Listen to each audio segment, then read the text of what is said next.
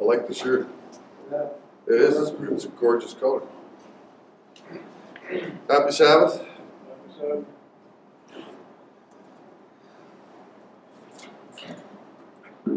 So this is a season where we should be examining ourselves way ahead of time. It's very hard to do that though, when you're examining yourself. But examining yourself comes from a heart that wants to. Changes come from one's own desire. And it is true that they are internally referenced. But we need scriptures. We need each other to really help us accomplish that fully. I don't believe that we can accomplish that on our own. As a matter of fact, I know we can. We need our God, and we need our elder brother and our Lord Jesus. I'm going to turn to John 16, the Gospel of John chapter 16. And for very good reason. This was where we were at last week. And it was very insightful. Because Jesus said some very profound words that I don't think are completely understood. Because some of these things have yet to be fulfilled. And some of these things we also have to personally experience. In verse 5, he says to them something very remarkable, something that was to fulfill the Old Testament scriptures. Old Testament scriptures that the disciples knew all too well, that he would send the Holy Spirit. He would pour out his Spirit on the people in the last days. So in the words of Christ, he says, "Now I'm going to him who sent me. And yet, none of you asks me, where are you going? Because I have said these things, you are filled with grief." He just told them that they would suffer all kinds of persecution. And that it would be so extreme that anyone who was going to kill them was actually thinking that they were going to be offering themselves a service to God by killing them. That's how extreme it would be. So they were filled with grief because of who was telling them this. This was their Lord. This was their Master. They had seen him do great miracles. They knew who was speaking to them. Do you know who's speaking to you? He says to them, "It is for your good, but I tell you the truth, as always. It is for your good that I'm going away. Unless I go away, the Counselor will not come to you." Right? So there was this happening that had to occur. He had to die. He had to die for the sins of the world. Right? There was a plan in place. And he's saying, if I don't die, and if I don't go away, and I'm resurrected, then the Counselor can't come to you. Well, what's this Counselor? What is this thing?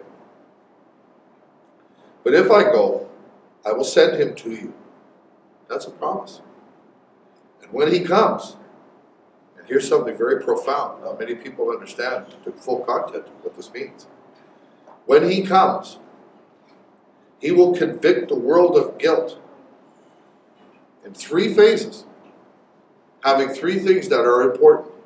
In regard to sin, right? He's going to convict the world of guilt. And righteousness, it's going to be able to weigh and evaluate and determine righteousness. And judgment, because there will be a summation, an accumulation, a record kept, not only of those who communicate, who follow God's law, who succumb to the will of the Spirit, who overcome, like we had in our opening prayer today, the carnal nature that's so hard. And that's where perseverance comes in. When he comes, he will convict the world of guilt in regard to sin and righteousness and judgment. These are the 3 pillars. These are the 3 factors that are going to occur. So we're going to stop right there. You're going to keep that in mind, of those 3 functions that the Holy Spirit is going to perform, and already has performed, and is performing right now. Deuteronomy. This was right from the beginning, as all things were. Deuteronomy. Oops. Deuteronomy chapter 32.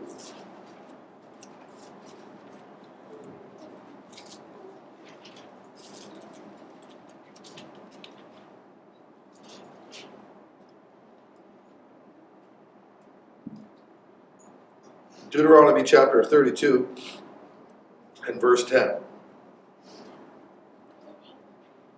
This is very, very poetic, but this is poetry from God's Spirit. The same Spirit that's going to pronounce judgment. Right?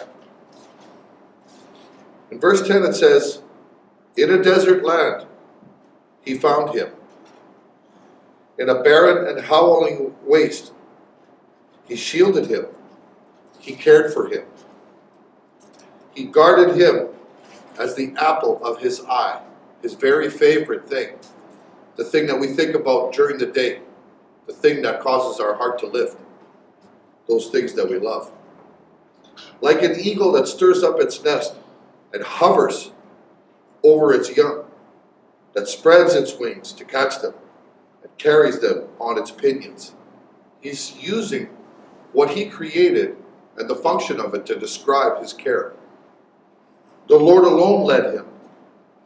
No foreign god was with him. He made him ride on the heights of the land. And when you think about the life that we live in this continent and in this Western Hemisphere, we live a life with a lack for nothing. We ride on the heights of the land. And fed him with the fruit of the fields. Drive through our towns. Drive through our provinces. Drive through the United States. We are the breadbasket of the world. We fed the world. We still are feeding the world. He made him ride on the heights of the land and fed him with the fruit of the fields. He nourished him with the honey from the rock, and with oil from the flinty crate, with curds and milk from the herd and flock, and with fattened lambs and goats, with the choicest rams of Bashan and the finest kernels of wheat. You drank the foaming blood of the grape, the fat of the lamb, the life with the lack for nothing. Jeshurun grew fat and kicked, filled with food. He became heavy and sleek. Don't I know it? He abandoned the God who made him, unfortunately. And he rejected the rock, his Savior. They made him jealous with their foreign gods, and they angered him with their detestable idols, these things that we put in our heart. They sacrificed to demons, right? Which are not God. Gods that they had not known. Gods that recently appeared. What does that mean? Gods that recently appeared. He's talking about a time here. We read in Timothy how people will abandon the truth, this knowledge that they have been blessed with, this knowledge that has been carted to them personally by the Holy Spirit.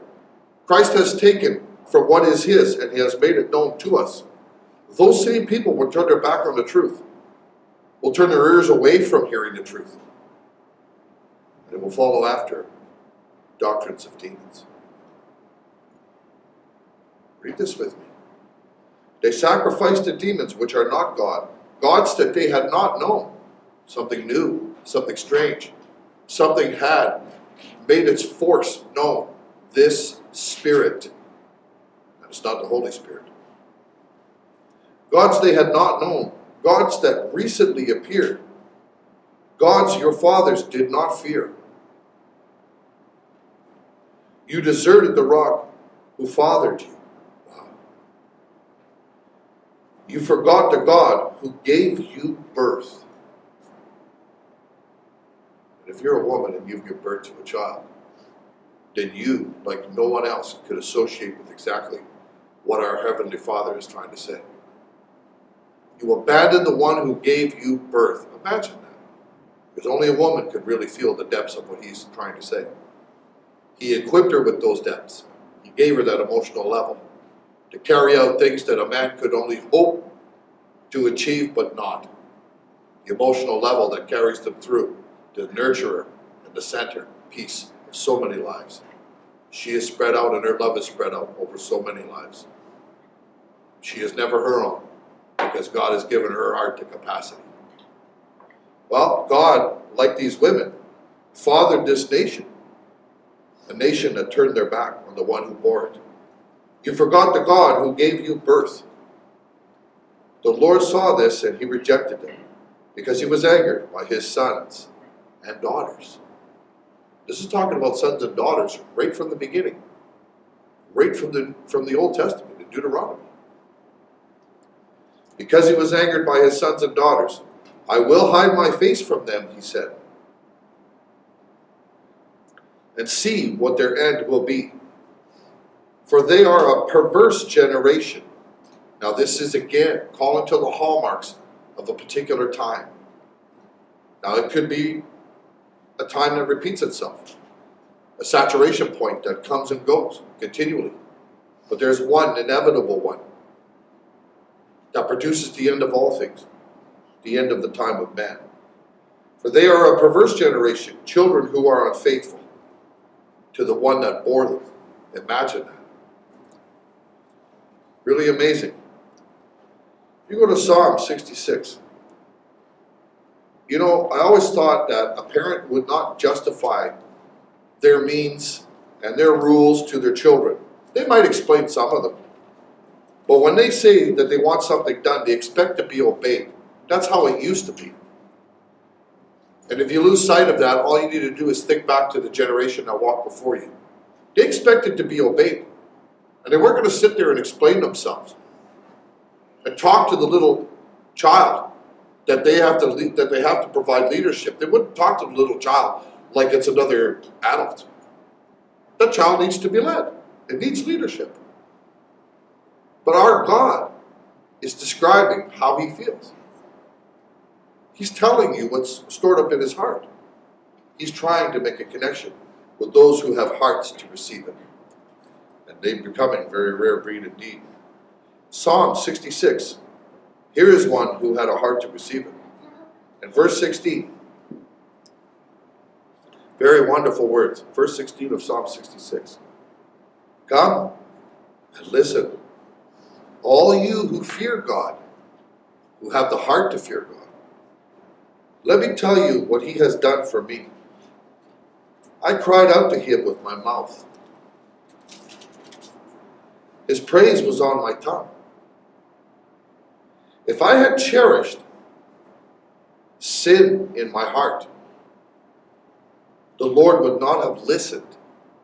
So this is telling you that when you pray, you need to really repent, and you really need to have nothing that you're holding on to in your heart, because it can block your prayers.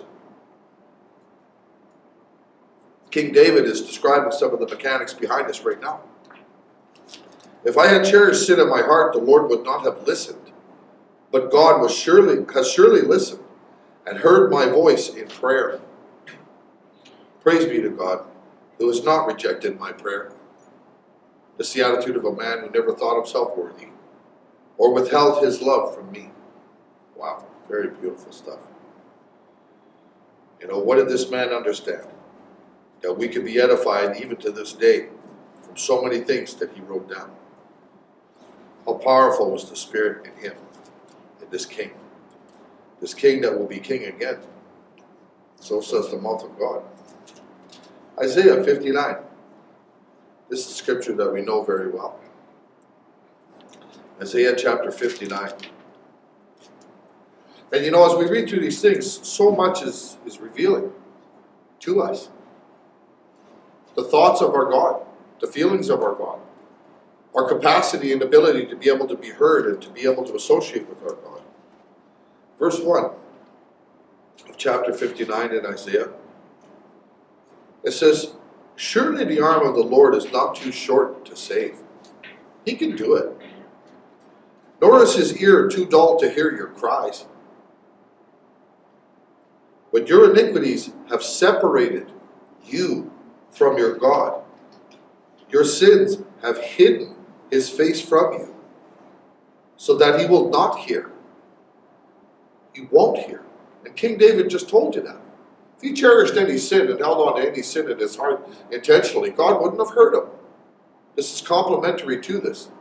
This is the understanding of the Spirit. This is known of Christ, and it is known of those who he called. So that he will not hear. For your hands are stained with blood, and your fingers with guilt. How's that? I tell myself, well, my hands aren't stained with blood. My fingers are dirty with guilt. How could that be? Well, if you go to 1 John chapter 3, and verse 15, it says in 1 John chapter 3:15, anyone who hates his brother is a murderer. And you know that no murderer has eternal life in him. Wow. And actually Christ gives it full clarity here.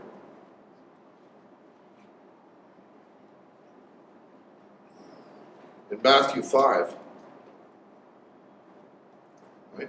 This was the teacher of John. In Matthew chapter 5 and verse 21.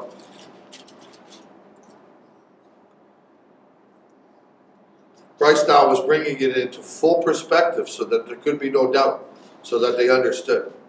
So Matthew 5:21 it says, in the words of Christ, you have heard that it was said to the people long ago, you're aware of this, do not murder, and anyone who murders will be subject to judgment as a commandment breaker. But I tell you that anyone who's angry with his brother will be subject to judgment. Now remember what we read about the Spirit, when the counselor came, that it would come to condemn the world of sin, of righteousness, as a witness, and judgment. Now the New King James says in verse 22 that anyone who is angry with his brother without cause. That's in the New King James. The NIV, for whatever reason, leaves that out. Some manuscripts have without cause. And that makes sense. Right? Because you can be angry just as God has anger. You can be angry with somebody that has done something terrible to you. And it's something that you need to work your way through with God's help. But if somebody isn't coming for repentance, if someone isn't showing the fruit of repentance, then you don't have to be a sucker. You don't have to keep lining yourself up to be getting hit and knocked down over and over again. Nobody expects that. If you're brought at a particular capacity, we're told to turn the other cheek, of course. But the Apostle Paul added some clarity to it when he said, as much as it's up to you, live at peace with all men. And that's what we should be doing because we're ambassadors. But it doesn't mean we don't have an obligation to protect our kinfolk, our community, and our families. We do. That's a story for another day. But some of the manuscripts, the earlier manuscripts say without cause, will be subject to judgment. Right? And even with the omission of those words, they'll be subject to judgment, the judgment of Jesus, who will weigh your heart and be able to tell what was in it. And if you were indeed guilty of sin, the Holy Spirit produces that judgment. Again, anyone who says to his brother, Raca, is answerable to the Sanhedrin. But anyone who says, you fool, will be in the danger of the fire of hell. Therefore, if you are offering your gift at the altar, if you're on your knees praying, if you are doing your duty before God, and there remember that your brother has something against you, right? The brother that has something against you is not commanded to go to see you. You are commanded right here. Then leave your gift there in front of the altar. First go and be reconciled to your brother, because the awareness of that fact has come to you. And notice how it's come to you when you're ready to lay your gift before your God. That's when it strikes your mind. And that's when it strikes your heart. God is saying when that happens, Jesus is telling you, go and reconcile. Leave your gift there. Leave your obligation and duty there first. And first go and be reconciled to your brother. Then come and offer your gift. Then come and pray to me and request of me. But make amends first. Heal it first. Settle matters quickly with your adversary, who is taking you to court. Do it while you are still with him on the way, or he may hand you over to the judge, and the judge may hand you over to the officer, and you may be thrown into prison. I tell you the truth. You will not get out until you have paid the last penny. So, we're commanded to act upon those things when they come into our heart. The regret, the remorse, the fact that we know that we need to make it right. You know what you need to do. Jesus is telling you to act upon it because so much depends on it. You have to act upon it. And that's the words right from our Lord's mouth. So back to Isaiah 59. I should have told you to keep your finger in there. So right there, your hands are stained with blood. Now we know how this is possible, even though we would think of ourselves as innocent. And your fingers with guilt. Now here's another thing that God hates. Your lips have spoken lies, and your tongue mutters wicked things. Now if we could see ourselves in any of that, we know what we ought to do. And this is the time that we need to take charge and we need to examine ourselves. We're coming into the Passover season. We're renewing our covenant with our God. This is not a small thing. So if you see yourself in some of that, and I can answer that for my own self, I can't answer that for anybody else. If your mouth has uttered wicked things, things that you shouldn't say, then you need to counsel yourself over that. And you need to rein it in. Because we're entering in or we're stepping on holy ground. We're coming into a holy time when His focus and His Spirit is going to be judging those who are worshiping at the altar, spiritually speaking. Those that pray to Him, those whose hearts He's called, those hearts that are wonderful. We'll get into that a little bit later about the heart that someone is born with. That heart has been gifted to them by God Almighty. As much as that's hard to believe. They have that heart for a reason. We'll see. We'll see. Anyway, he says, no one calls for justice. We could really see that in our land. No one pleads his case with integrity. Right? How do you say you're innocent and you point the finger at somebody else, but your hands are dirty? Like Christ said, take the beam out of your own eye. Then you can see the speck in your brother's. How could you possibly see anything when there's a beam in yours? Don't judge. Clean up your own act. Clean up those things that you're in charge of for yourself. No one calls for justice and no one pleads his case with integrity. They rely on empty arguments. Right? And they speak lies. He hates duplicity. He hates a backstabber. Because that's born of a weak character. And it lights a fire that you can't put out. It destroys families. It destroys relationships. And it destroys the bearer. It destroys the one who's doing it. But they don't, even though they don't know it. They rely on empty arguments and they speak lies. They conceive trouble and then give birth to evil. What does that mean? They conceive trouble. They plan it. They think it out. And they give birth to evil. Let's go to Proverbs chapter 4. Proverbs chapter 4. At verse 13.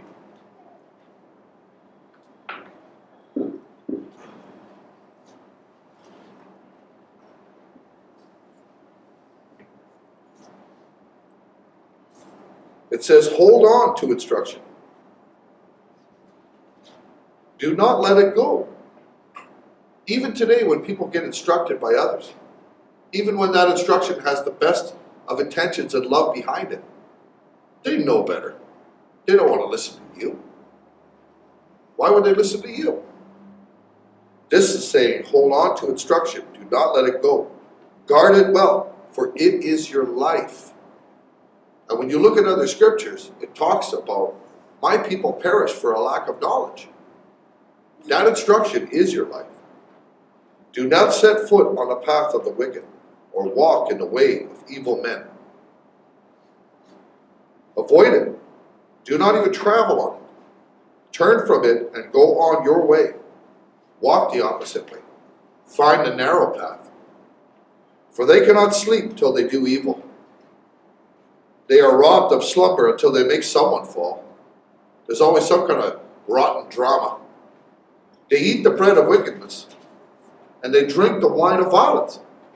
We see that in our society today, all over the place. And because we're products of our environment, some of it is underwritten in us. And this is what we're trying to expulse. This is what we're trying to get out of ourselves. Because we live around this rotten society. I know I find it quite a struggle to not succumb. Verse 18, the path of righteousness is like the first gleam of dawn, shining ever brighter till the full light of day.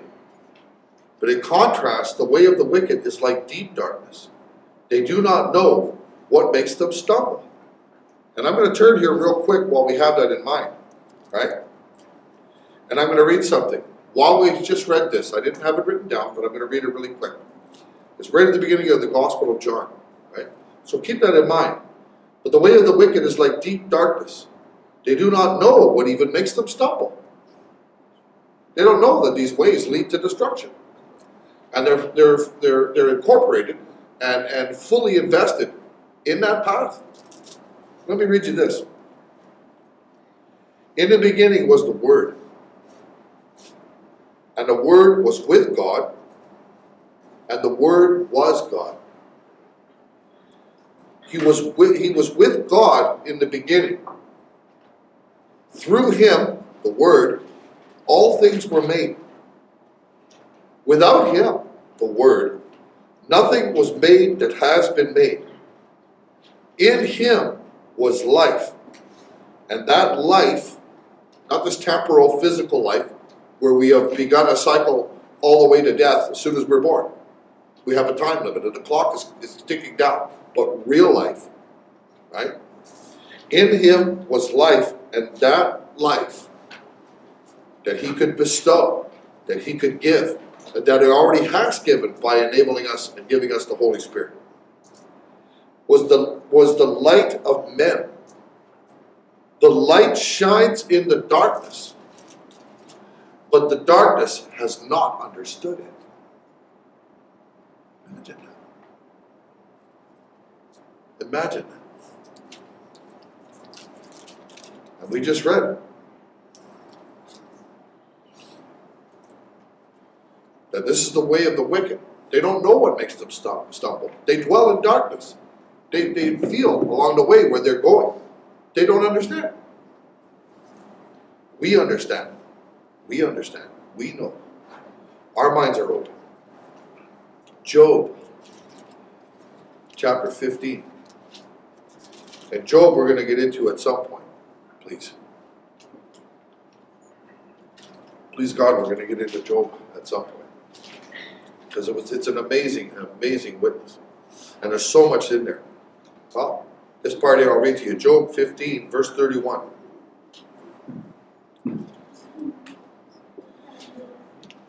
Verse 31 says, let him not deceive himself by trusting what is worthless. Right? For he will get nothing in return. Something wrong over there? Okay, play quietly. Good boys. I got my marker.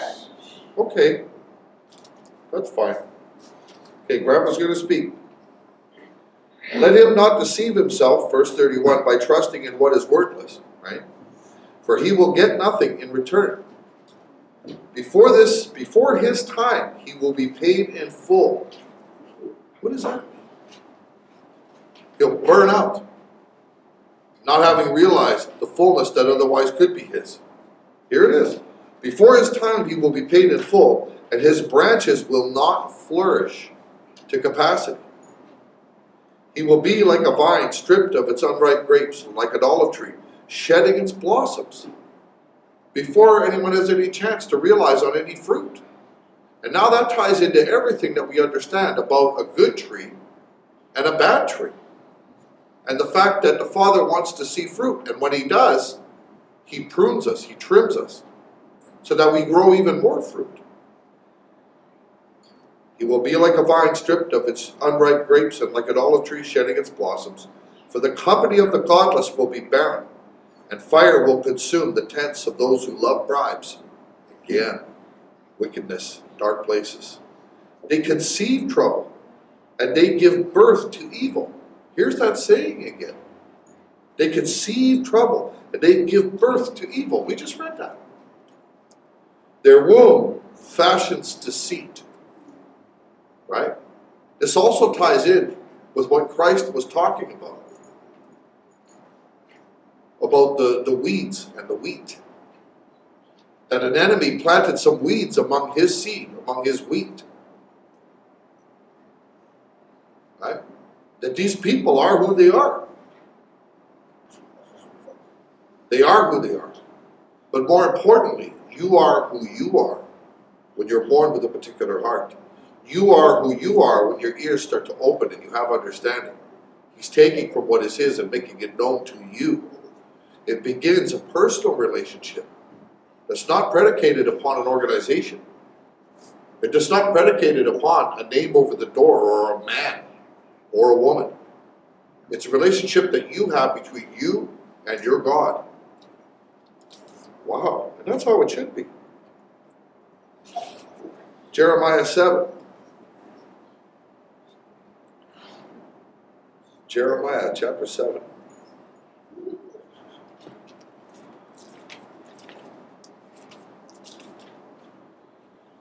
Jeremiah chapter 7 and verse 1.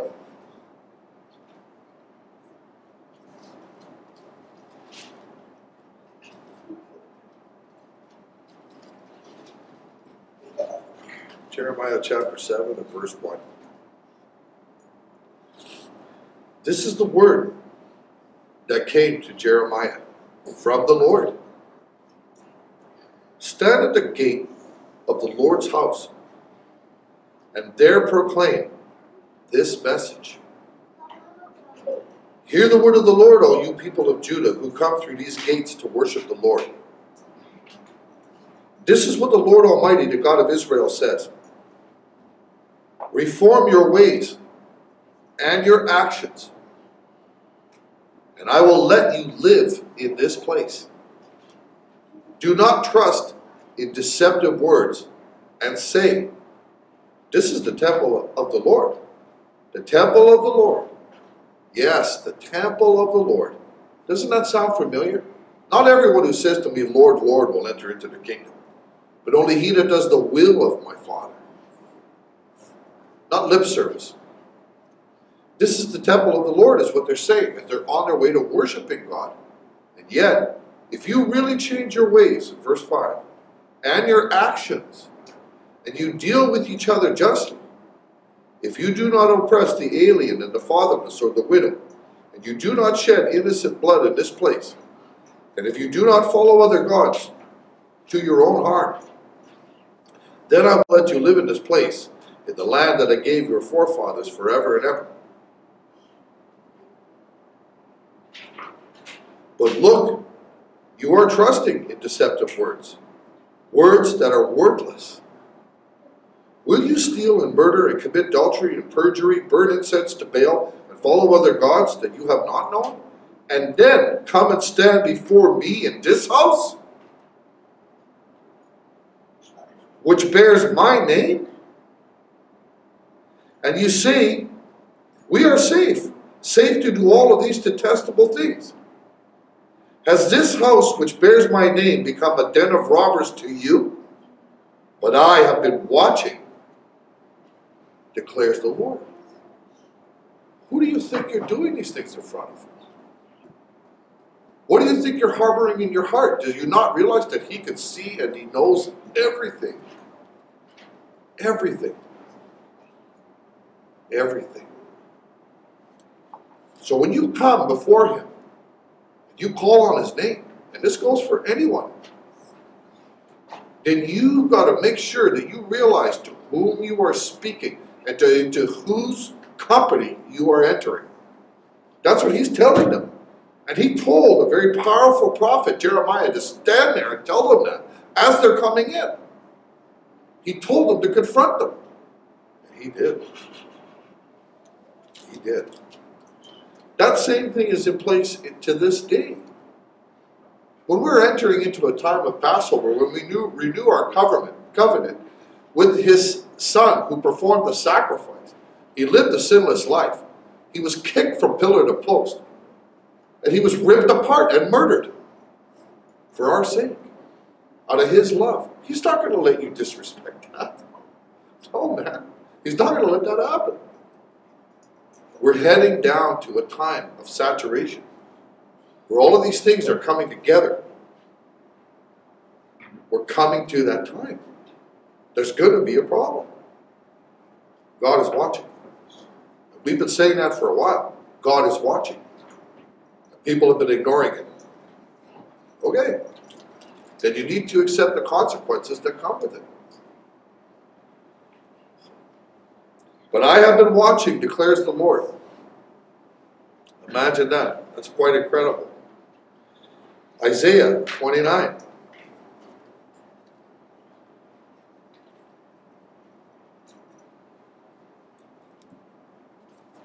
Isaiah 29. And verse 13.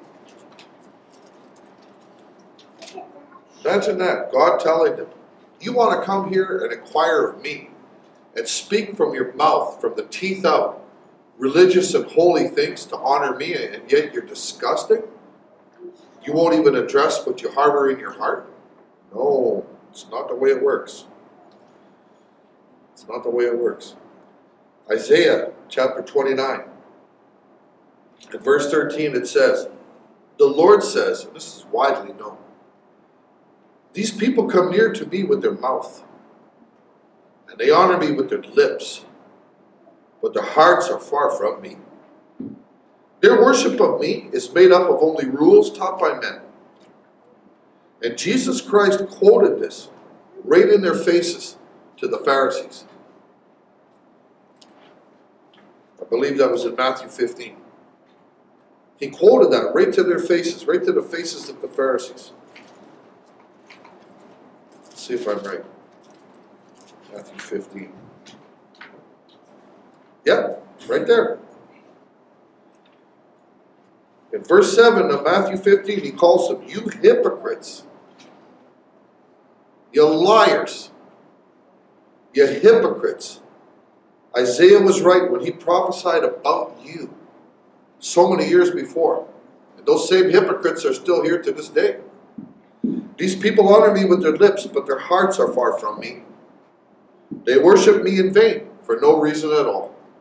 Their teachings are but rules that have only been taught by men. Wow. That's amazing. Jesus Christ said that to them. Wow.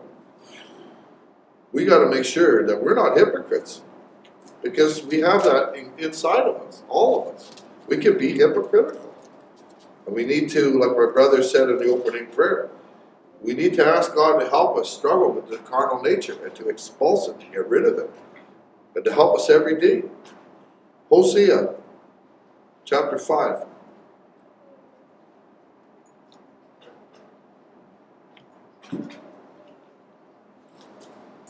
Hosea chapter 5 and verse 1. Hear this, you priests. Pay attention, you Israelites. Listen, O royal house. Royal house. This judgment is against you.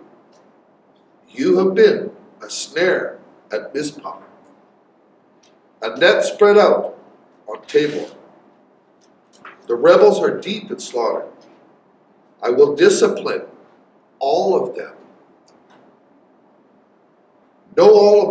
I will discipline all of them. I know all about Ephraim. Israel is not hidden from me. Ephraim, you have now turned to prostitution. Israel is corrupt. Their deeds do not permit them to return to their God. What does that mean? Their deeds do not permit them to return to their God.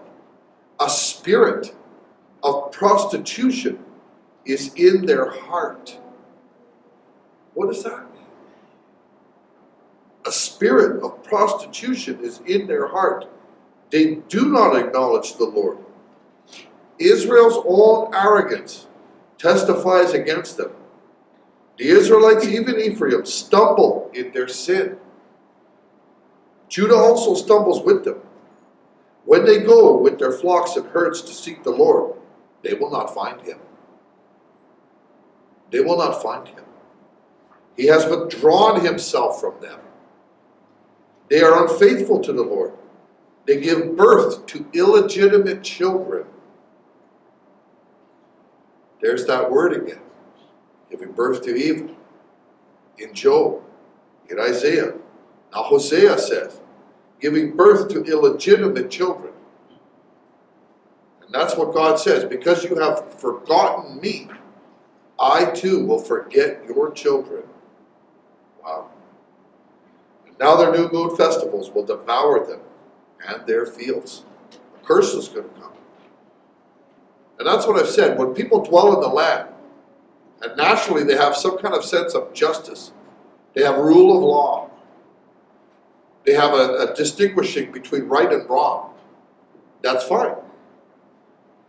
Individuals can sin and they will be judged according to their own individual acts.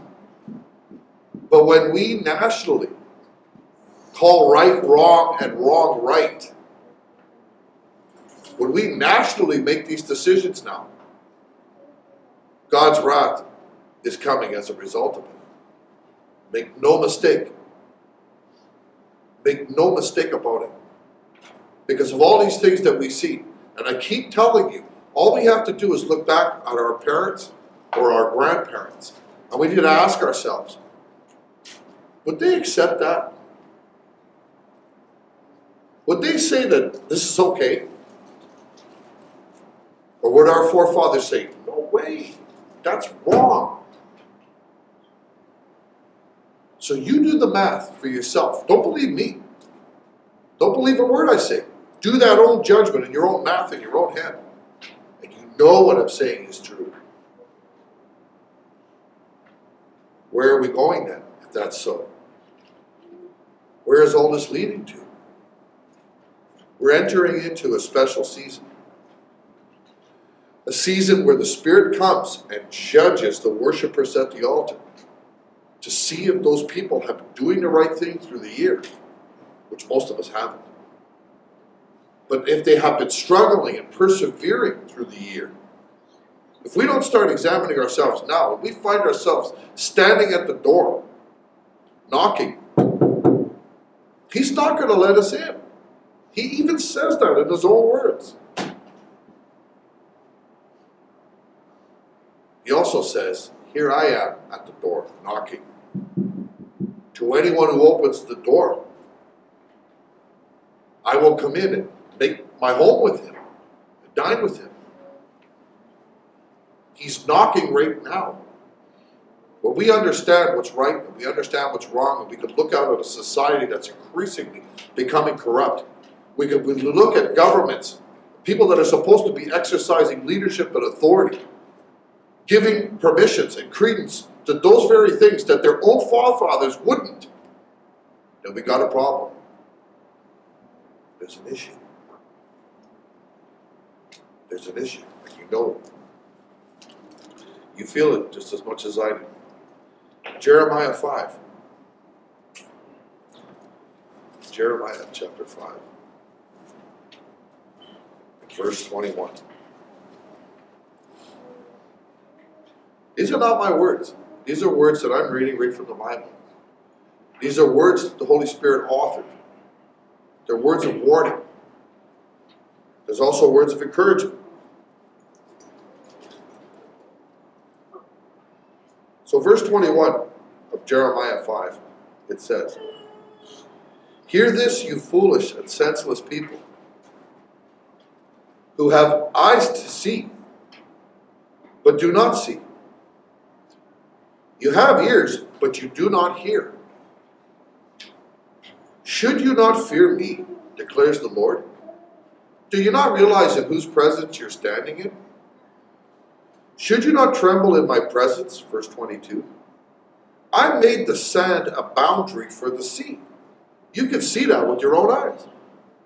An everlasting barrier that it cannot cross. The waves may roll, and in hurricanes they do, but they cannot prevail. They are held back. There's physical and invisible physical laws that are put in place. Even a cursory knowledge of science would help you understand that God exists, because these laws just didn't come into being. Inertia, entropy, thermodynamics, gravity, all of these laws just didn't come into being. They were placed there. And even if you have eyes to see, you can see it yourself. That's what he's saying here. The waves may roll, but they cannot prevail. They may roar, but they cannot cross it. But those people have stubborn and rebellious hearts. They've turned aside and they've gone away. They do not say to themselves, let us fear the Lord our God, who gives us autumn and spring rains in season, who assures us of the regular weeks of harvest. Again, he's trying to teach you something. Verse 25, your wrongdoings have kept these away. Your sins have deprived you of good.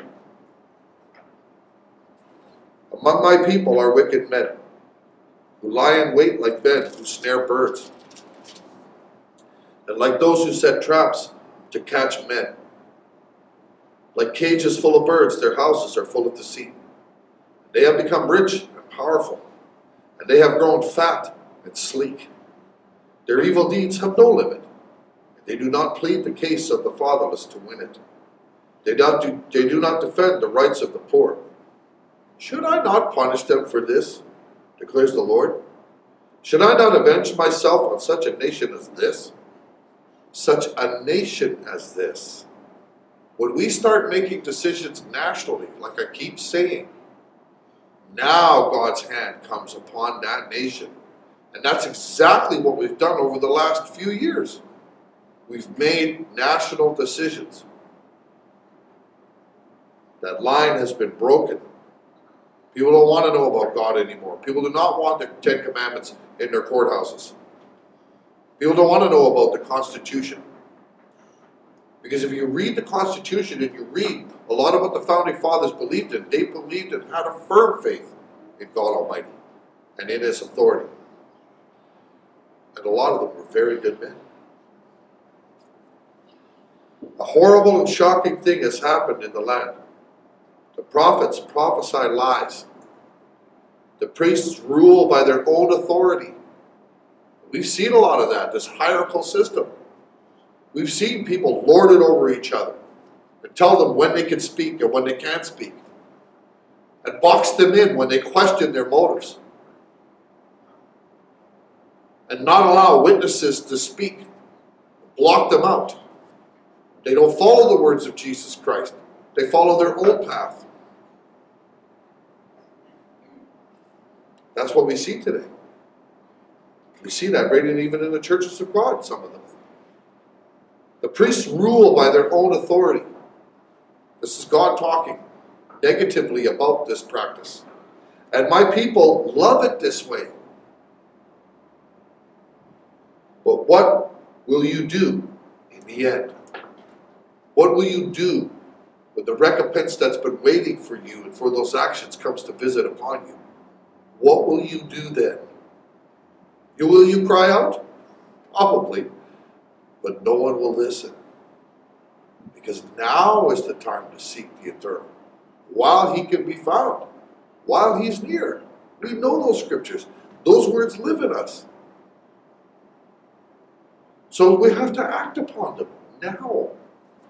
While our bellies are full. While He has given us full opportunity to do so. But so many of us, like He said, they are stubborn people. A stiff-necked people. They have eyes to see, but they don't see. They have ears to hear, and they hear, but they don't hear. The words don't go into their ear and down into their heart. They don't care. Until trouble comes. Then their attention is gone. Because they want to preserve themselves and their wicked ways.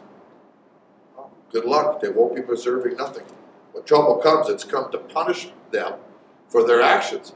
It's come to deliver right back into their lap as their deeds deserve. They were warned. They did know better. They didn't do anything about it. Stubborn and stupid. It's not a good mixture. It's not a good mixture. Matthew chapter 3, verse 1.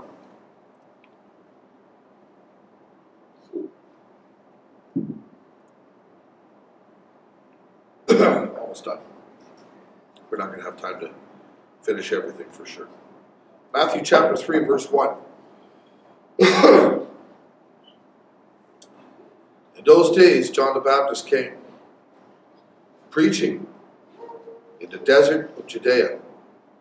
And he was saying to the people, repent, for the kingdom of heaven is near. And if it was near then, by the presence and the appearance and the revealing of our King in Israel, who died for our sins and sacrificed himself and enabled us and endowed us with his Holy Spirit, took from what was his and made it known to us, then how much more nearer is it now? Repent, for the kingdom of heaven is near. John was he who was spoken of through the prophet Isaiah. He was prophesied to come. A voice of one calling in the desert. Imagine that. A barren wasteland. A voice of one calling in the desert. And he was in the desert. Prepare the way for the Lord. Make straight paths for him. In other words, reconcile your hearts. Understand what you were raised to believe. Put aside your wickedness, the wickedness that you harbor inside, and open your hearts to God Almighty and to one another. John's clothes were made of camel's hair, and he had a leather belt around his waist. His food that he ate was locusts and wild honey. People went out to him from Jerusalem and all Judea, thousands, and the whole region of the Jordan, confessing their sins. They were baptized by him in the Jordan River for free. They didn't have to go and buy turtle doves and lambs and offer at the temple. They came to him out of the wilderness for free. The son of a priest. And it was his right. But when he saw many of the Pharisees and the Sadducees coming to where he was baptizing the people, who were coming to him, like it said, confessing their sins. That's how these people were coming, with hearts that were right. He said to these guys, you brood of vipers, who warned you to flee from the coming wrath? And this is something that he said that was very key. Produce fruit in keeping with repentance. My brothers use those words. Produce fruit in keeping with repentance. When we have contention in the church, when brother hurts brother, only God knows if that person, if they have come to apologize or to repent, only God knows if there's fruits of repentance, if they really mean it. And that's what John was telling them.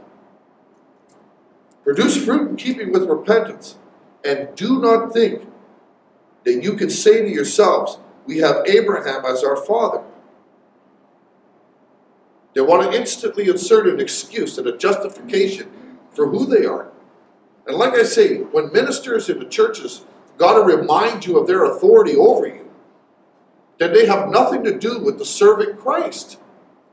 Christ said to them, you call me Lord and Master. That's who I am. Make no mistake, I am your God. But I washed your feet. And if I, your Lord and Master, has washed your feet, then you should be washing each other's feet. I haven't come here to be served, but I've come here as one who serves.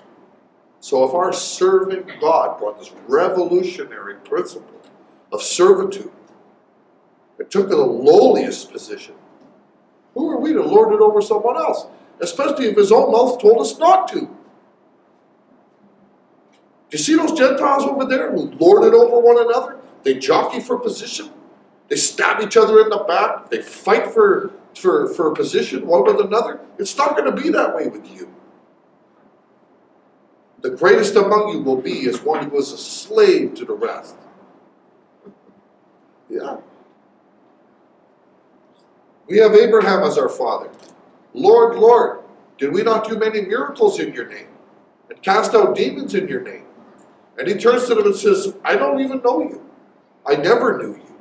Get away from me, you evildoers. When the mouth of your God says that, you're done. You're done. But they had no heart to receive it anyway. They were going to justify themselves to their God and remind him of what they did. Same attitude. And John saw it coming and he arrested it immediately. And he didn't care about people's opinions if he might have been talking too loud or too forcefully. He had a job to do.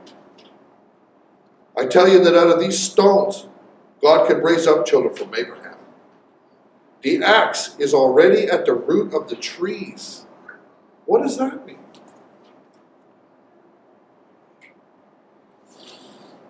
And every tree that does not produce good fruit will be cut down and thrown into the fire. I baptize you with water for repentance, to prepare you, to wash you, to cause you to expose your hearts before your God, to prepare you for a time when you will enter into a new covenant, the same covenant we are about to renew. I baptize you with water for repentance, but after me will come one who is more powerful than I. So much more powerful, I'm not even fit to carry his sandals. He will baptize you with the Holy Spirit and with fire. His winnowing fork is in his hand, and he will clear his threshing floor, gathering his wheat into his barn and burning up the chaff with unquenchable fire.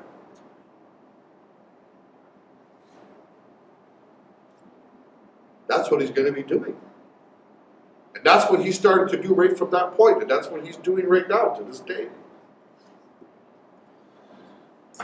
We're going to go to Luke 8 and close. Luke chapter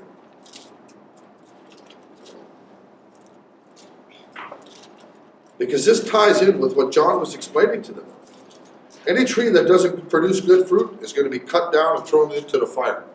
His winnowing fork is in his hand. He's going to be separating with his words and with the very fact of his presence and of his sacrifice. God the Father is not going to allow his Son to be mocked or his sacrifice to be trampled on underfoot. Luke chapter 8, verse 4. While a large crowd was gathering, and people were coming to Jesus from town after town, thousands were mobbing him, he told this parable. A farmer went out to sow his seed, and as he was scattering the seed, some fell along the path.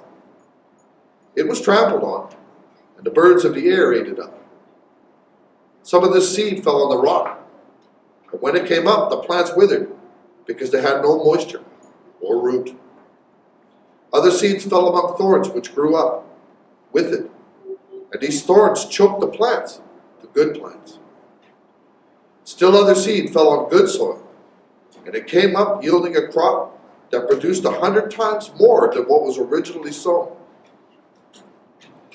When he said this, he called out, right after he said it, "He who has ears to hear, let him hear."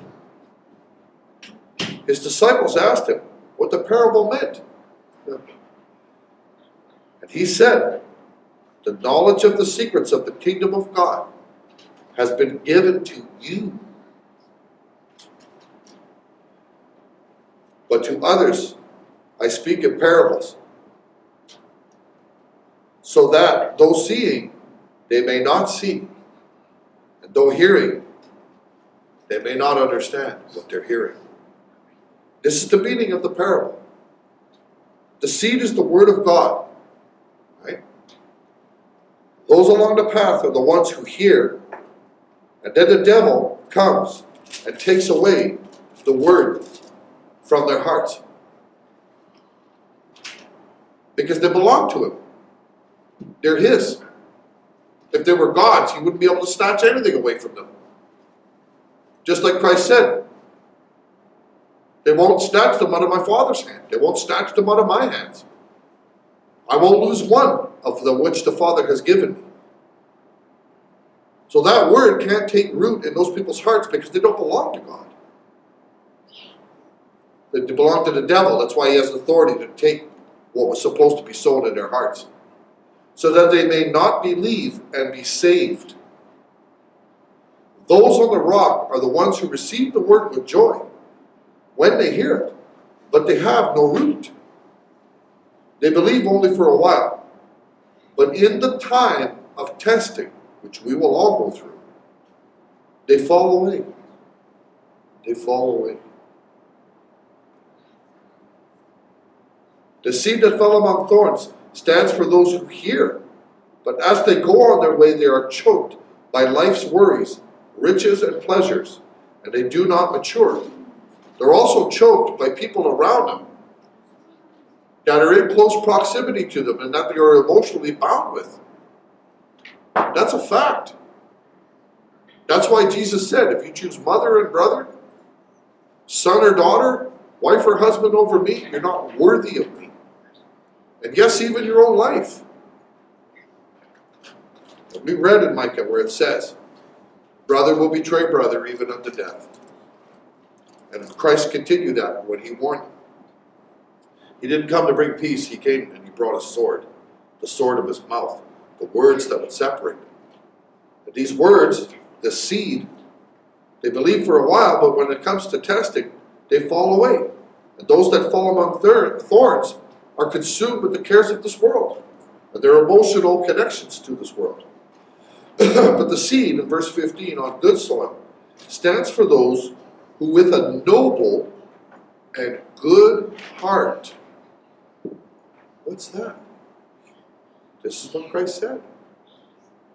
But the seed on good soil stands for those who with a noble and good heart, who hear the word, retain it, and by persevering, they produce a crop. This isn't going to be easy. By persevering, they produce a crop. And only by persevering. And only by persevering. Anyway, we'll continue next week. Thank you.